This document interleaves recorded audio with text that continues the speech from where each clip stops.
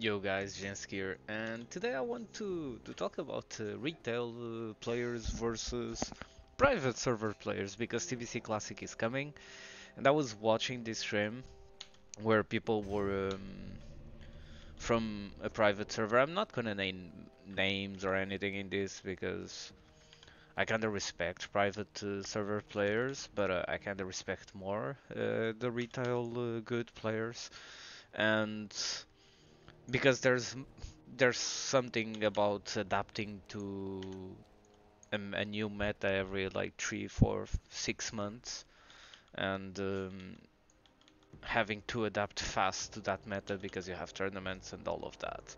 But I saw in the chat, on the Twitch chat, that a lot of players were saying that, for example, Waz and Raiko, and Waz is not gonna play TBC Classic. He said it wouldn't, at least at the start. But I'm gonna talk about Raiko, and they were saying that Raiko, for example, and Was wouldn't be that good in TBC Classic, and I think that's actually crazy to say. First, because even though Was didn't play the game back then, it's all about mechanically, and he's really good mechanically, right? He just has the whole mechanics. And let's be honest, TBC doesn't require you to track as many cooldowns or to track as many things. It requires you to track a lot of stuff, but it's and a lot of important stuff, but it's just different. It's a different way to track stuff, right? The games are just different. In live, you need to track cooldowns, especially offensive cooldowns, and be really fast. In classic, you need to track more of like stuff like gouge, like kidneys, evasion, and you still track that on live. So it's kind of like okay. But I wanted to start a discussion because I have a very uh, an opinion that is very solid for me, and I want to know your opinion on the comments, by the way. So just comment what you think it's gonna happen. But I think it's kind of crazy, especially Raikou. People saying that Raikou wouldn't be as insane when Raikou. I remember facing Raikou over and over and over again in Wrath of the Lich King when he played with Hydra and Calamist. I'm pretty sure. Um, and they were playing RMP. I was playing Hunter Lock Druid, and it was just insane. It was really good back in Wrath of the Lich King. And I think people don't even know that Raiko started to play at least in Wrath of the Lich King. I'm not sure about TBC. And that he was already one of the best mages back then. He just didn't do any kind of tournaments. But before I give my opinion, I want to say something really fast about live, and I'm never gonna play it again because they are gonna add 40 more renown levels. So I just wanted to to get that out of the way. I wanted to make a video talking about that part, but since I'm not a Chinese farmer, rice farmer, I'm not gonna play live anymore. And if TBC Classic doesn't fit for me, I'm just gonna quit WoW because I'm not ever, ever, ever gonna farm 40 more renown levels. Ever. Like, Blizzard is crazy. If they think players will farm this amount of renown levels, well, most will, I guess, but in terms of me, I won't. But let's get to the point. So retail versus private server players. What do I think it's gonna happen? I think private server players are gonna get completely destroyed. So don't get me wrong. By the way, don't if you have like a favorite private server player, don't get me wrong. I think they will do extremely well. But if the TBC Classic tournament scene it's actually appealing for the live tournament players, the private server players are just gonna get destroyed. It's just a matter of the live players adapting, and even then, they are not gonna take as much time as people think they will to adapt because they have to adapt, or we, whenever we play live, have to adapt so fast at changes that the private server players don't even think of adapting. Some changes on live are so big that it's crazy to think that all of the sudden live players won't adapt to TBC, which is a slower pace than current World of Warcraft in some ways.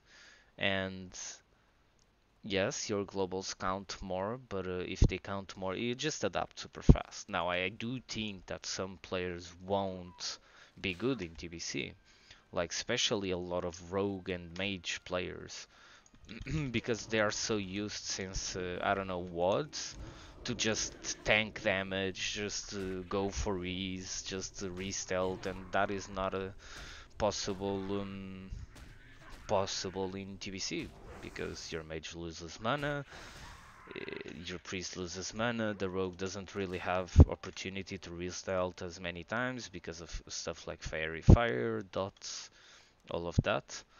But in my opinion, private server players are some of them are just bad, even considering TBC, which is kind of funny because I was watching this. I'm not gonna say names, but I was watching this stream and I was like, they're facing the best warlocks, for example.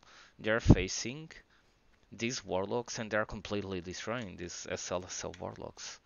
Lock Druid, which is one of the best comps, and I played the comp, and I'm watching it. I'm like, what's happening? And I was watching a warrior facing all of these warlocks, and he was always getting on top of them, which with the mount, which is really weird because you have Amplify Curse into Curse of Exhaustion in TBC, and the warrior just can never reach you, like unless he uses Intercept, and if he uses Intercept, then he won't reach you after. It's just a really weird gameplay from these private servers. And this is what I want to talk about.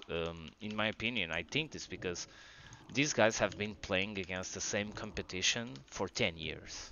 Like, yes, you might see one or two retail players maybe dab into private servers for a couple of weeks or even months, but they won't stay long, right?